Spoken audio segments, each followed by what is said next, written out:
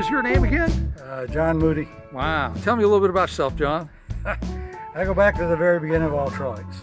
I got a hang glider in 1974 that I couldn't learn to fly very well in Wisconsin with not many cliffs and very few hills, so I, long story short, put a go-kart engine on it, and that was the birth of ultralights.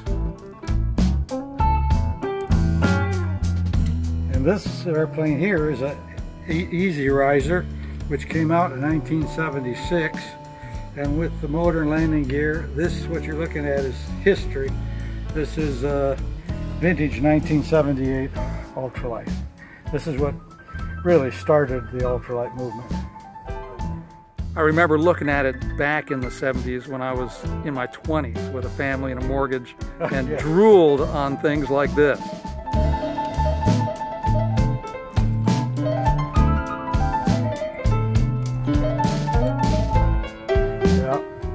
Well, my original Icarus 2 kit, which was the predecessor to the Easy Riser, I got in 1973, I think, for $400. I got the money to buy the kit because I was young and had a family. $400 in today's money, that's like $75,000. Yeah. Anyway, I sold advertising space to Ned's Pizza on the wings, so my wings had yummy, yummy Ned's Pizza on the wings. And that's how I got the money to pay for them, because I was doing pizza deliveries part-time to make ends meet.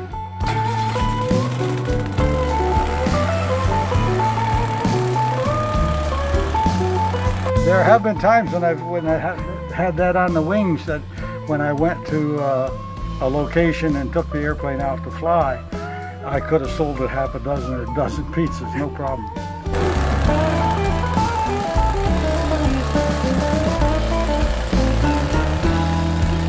But he's paid for my initial kit, and then somehow I got some money for a motor and a propeller, and March 15th, 1975 was the first time I took off of flat land. Actually, it was a frozen lake, and was able to climb, however precious little it was, about 30 feet, and fly powered.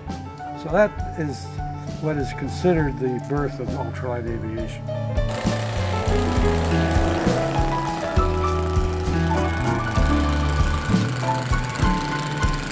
Yeah, I think I'll probably go up for a quick ride. I don't have a lot of time, but while I'm here, why not? Thank you, John. Oh, my pleasure.